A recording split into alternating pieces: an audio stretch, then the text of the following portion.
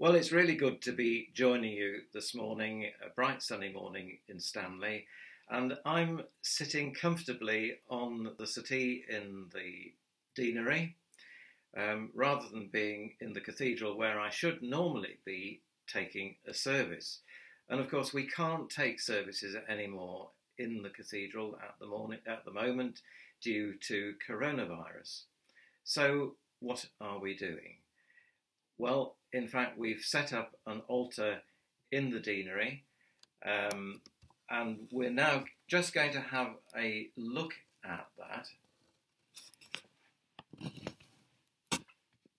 And at one end, we have a new cross which has been made for us by Steve Dent from scrap iron in the Falklands. It's a sign, really, of our heritage, and at the same time looking forward to what is to come.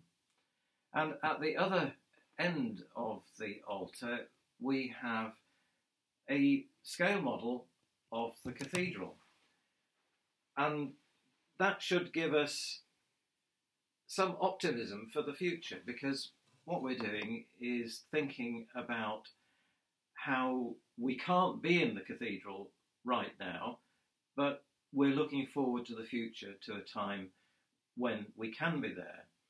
And behind the altar we have a reminder of the early days of the Falklands with a picture of Port Louis.